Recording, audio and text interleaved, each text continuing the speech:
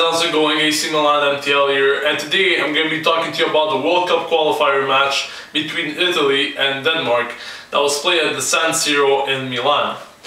So today was match day number 4, and 3 Milan players were once again called up by Cesare Prandelli to feature for the Italian side, and they included Montolivo, Abate and El Shaarawy. However, only Montolivo and Abate played in this one, as it seems that El Shaarawy picked up a little knock on his knee in training yesterday.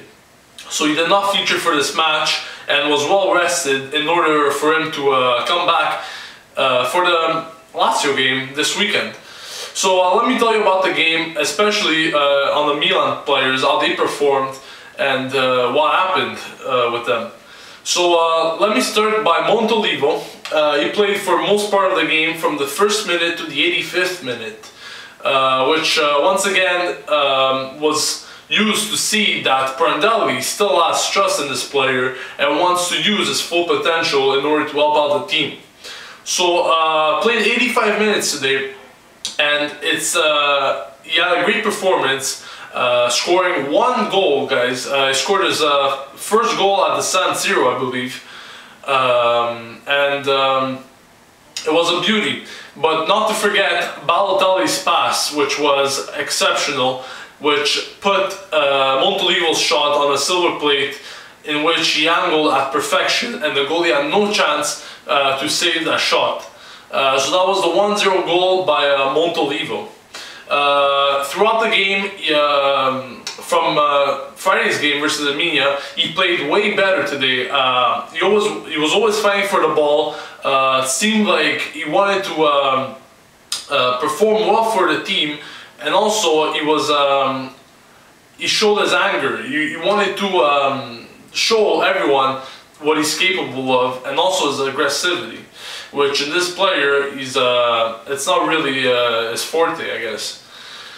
So a great game on Montolivo's part. As for Abate, today he was rested versus Armenia on Friday, so today he featured, and him too, a well-played game from him, always supporting the attack and also making good crosses, in which one of his crosses almost resulted in a goal. So his crossing is improving from what we haven't seen in this season in Milan. So this is a positive aspect, I guess, in which Abate could improve on and bring to Milan in this season. Other than that, made some smart decisions, good tackles as usual, fast on the wings. However, sometimes stopping and passing back, in which is something that we don't really want to see with this player. We want him to sprint forward and crossing the ball in order to create some chances. Other than that, great game for both Montolivo and Abate. Great performance from them. I will probably give them an 8 on 10. Great stuff from the 2 Milan players. As for the rest of the team, best players today, I would have to say Pirlo, which has been phenomenal this past few games.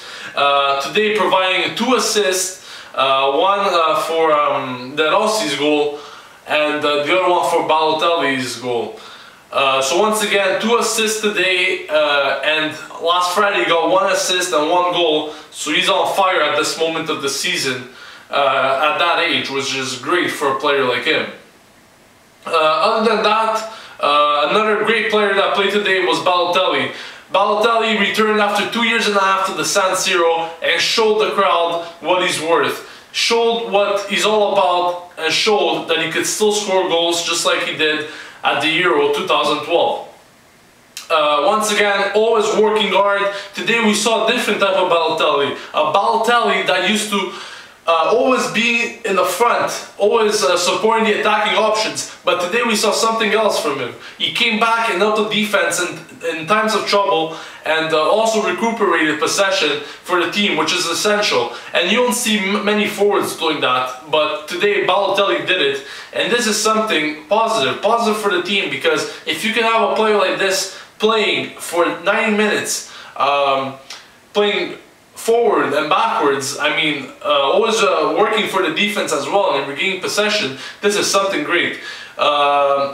played with class today, scored a great finish, great goal delivered from Pirlo. He finished it with ease, the goalie had no chance on it, and basically this player is out there to embarrass players with his technique. He's phenomenal, he's great. This player could grow, he could grow so much that it's not even possible to foresee. So great playing from the team in general. Pirlo and Balotelli played the best today.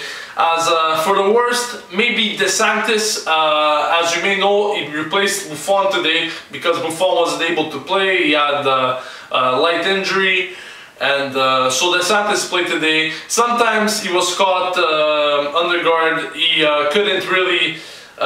He wasn't quick in thinking, sometimes gave away possession, but it's normal when you don't get much time, much playing time with the national team, and you don't know exactly how they play together.